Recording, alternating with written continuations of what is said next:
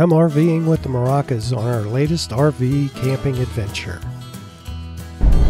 Hey Rhonda, you're in the RV today. Where are you going? We're going to Stephen Foster State Park in Fargo, Georgia. It's so far, we showed it in a previous video. It's 17 miles down a one-way road.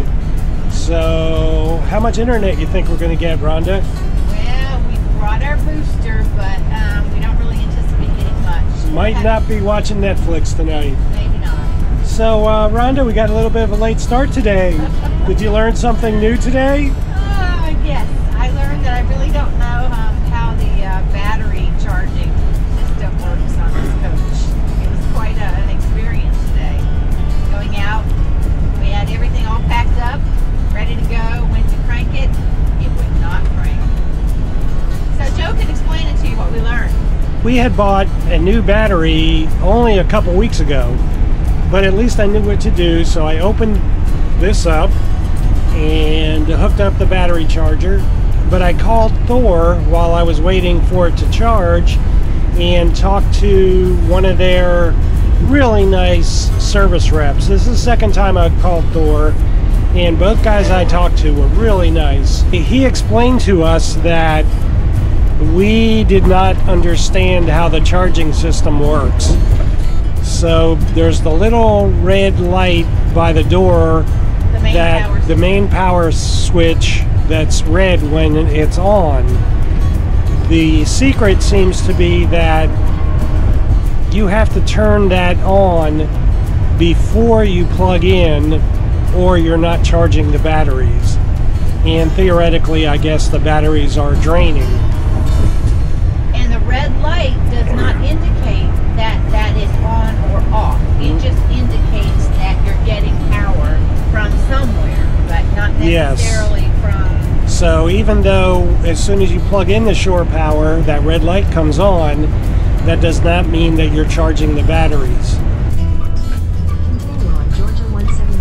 Dead end, 17 miles. Okefenokee Trail.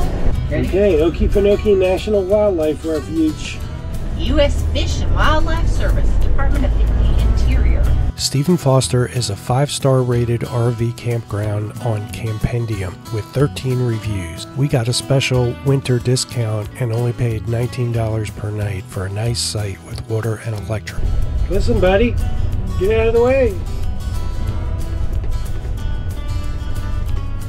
Yeah, don't even look at us. We just checked in, all good. Okay, it's a little tight in here. Named after songwriter Stephen C. Foster of Way Down Upon the Swanee River fame, the campground has 68 campsites and some cottages for rent. Less than 25% of the campsites were occupied when we were there in early January, midweek. We were in campsite number 12. It was large and private with a nice fire ring. It did have big roots in the ground, but the trees were tall and thick. You could barely see the sky. The deer were used to humans, so it was easy to get great pictures. Thankfully, they didn't rely on people feeding them, so they all looked nice and healthy.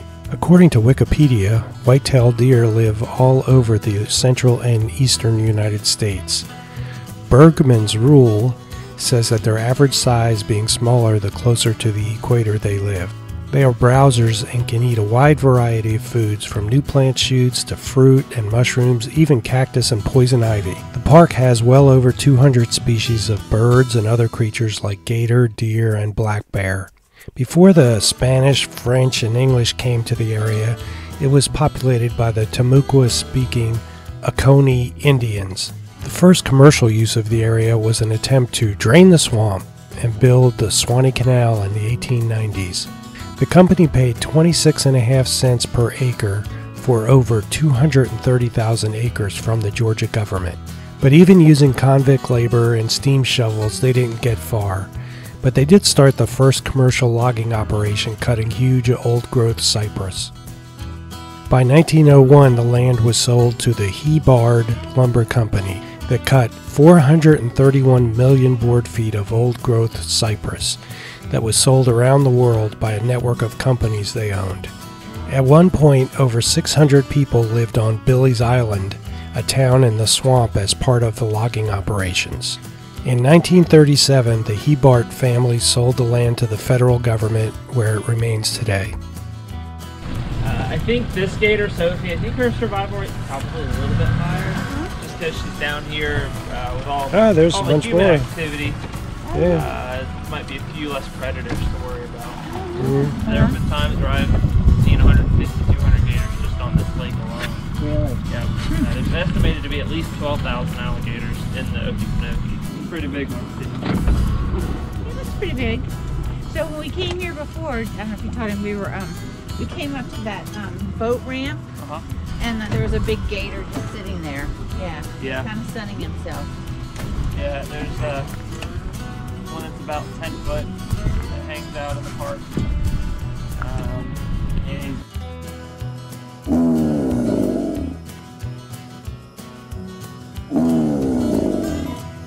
Gators live in freshwater lakes and rivers and swamps. They are only found in the southeast of the U.S.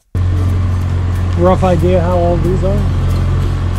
very rough idea. The largest, most mature ones, I would guess, no more than 200 or 300. Oh.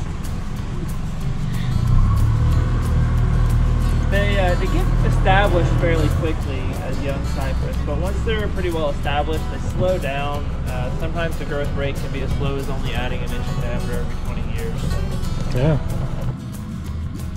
So how long do they stay underwater? Depends a lot on the time of year, that air temperature. So the warmer months, maybe 15-20 minutes. But colder months, they can stay under for hours. Okefenokee is often translated as the land of trembling earth or bubbling water, based on the name used by the Seminole Indians who lived there until the Second Seminole War. The Suwannee River, which starts in the Okefenokee Swamp, drains 90% of the swamp's watershed. The swamp is a huge peat bog and the largest blackwater swamp in North America. In May 2007, a huge fire burned over 900 square miles of the swamp. Hi everyone, we've been to 3 state parks in Georgia. We've been to Jekyll Island, Skidaway Island, and now we're at Stephen Foster State Park in Fargo, Georgia. Yeah, so we feel like we're ready to put up our Georgia sticker. Ta-da! We have 2 states now, Florida and Georgia. Very exciting. Whoop, whoop. We only waited really because we already had the reservations. Well, we're leaving Stephen Foster State Park in Georgia. Yes. It's a pretty park. Boy, the trees are thick here in this campground. Yeah, I got nothing. You're in the trees. Thanks for watching. Subscribe to follow our adventures. Hey, let me know if you like the history lessons. I really enjoy looking up info about where we visit and like to put it in the videos. Thanks again.